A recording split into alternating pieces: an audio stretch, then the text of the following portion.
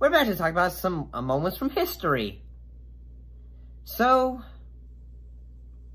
Trump University, in this case, one huge, sometimes they say huge, scam.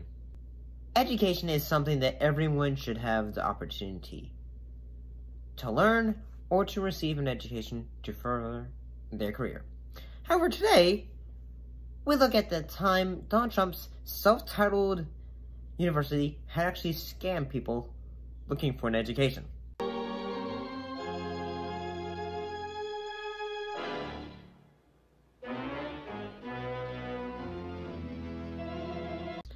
Before we get into, like, say, the full details of it, when was this institution, like, fully developed and all that?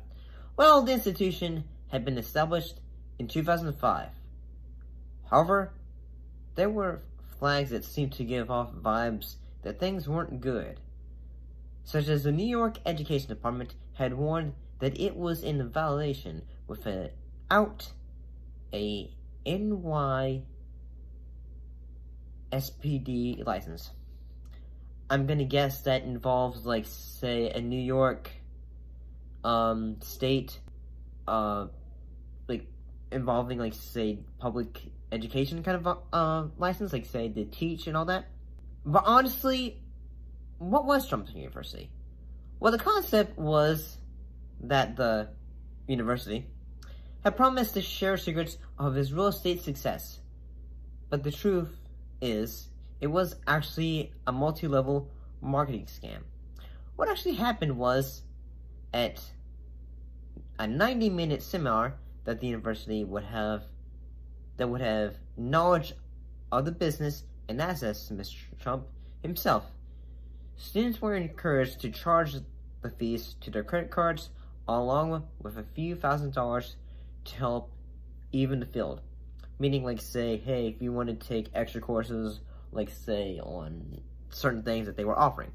It wasn't until I started noticing things where they started attending these live events, because I would get phone calls from students saying, well, I was taught this at this live event in New York City or in Texas or in Florida. And at that point in time, I was like, well, you can't do that. That's illegal in your state. So then I went to Michael Sexton and the owners and the people that were in charge. And I said to them, I said, somebody needs to go and audit these live events because I think something's being taught not kosher or illegal. What were the prices to attend the classes? It would start with the free 90-minute seminar, and then for 3 days, a $1,495 and charged $35,000 for the Trump Gold package, which was a personal mentorship with the man himself. I'm really rich. I'll show you that in a second. And by the way, so what actually happened later? Well, New York Attorney General Eric Schneiderman had discovered during a course of an investigation that the mentors who were involved were experienced real estate investors, but some hadn't worked in real estate. And then I came up from Florida in the interviewing process. Realized that, you know, in the beginning, a lot of people asked me questions about real estate transactions, real estate deals, state laws, real estate contract laws. It was pretty much easy to answer, but I felt right from my get-go I was teaching and educating the people that actually worked there. Some of the mentors had even left after the 3-day seminar, even though folks had paid thousands. Here's another real kicker though. Students didn't get the chance to actually meet him.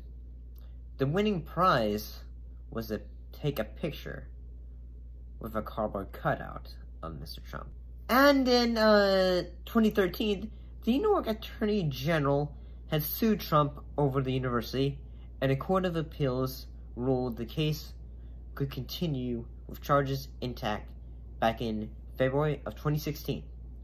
Some former students had even sued Trump in a lawsuit. One student from California had even paid $34,940 for Trump's classes. Schnackenberg even cites an example of a couple he thought couldn't afford a $35,000 elite program he was supposed to sell them because of their precarious financial condition. He writes the couple would have had to pay for the program using disability income and taking out a loan based on the equity in his apartment.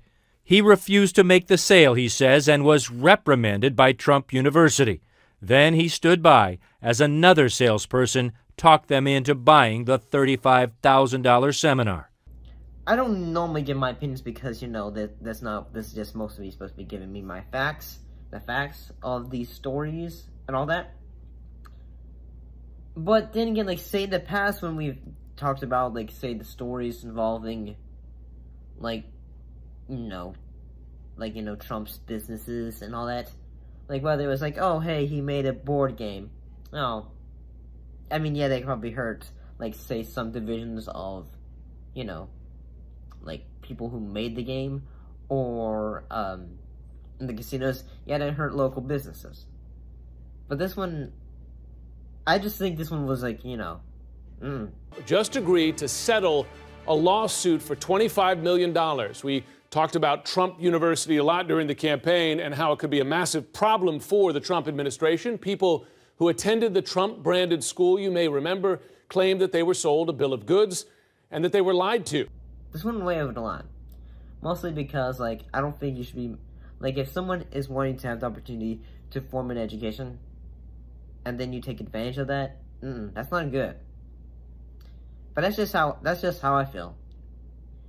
But what do you think of the story of Trump University? Were you, like, did you know anyone who had tried to do it? Or do you know anyone who ended up falling into one of those university scams? Put your thoughts in the comments down below. Let me know. And as always, thank you for watching. I'm sure to see you next time. See you later.